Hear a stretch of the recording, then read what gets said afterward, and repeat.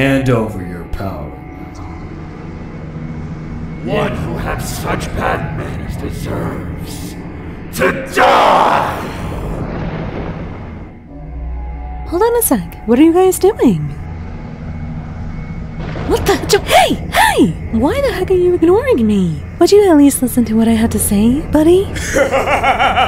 Silence, little girl. Do you really think you can stop me? I really don't know what's going on, but you're a bit too cocky. And I hate cocky people. I'll put you back in your place. Very well. You'll be the first to suffer my wrath. I told you, you have no right to interfere with our plans. You fool. You cannot defeat me after giving in to such devilish power. Give in? You really don't understand.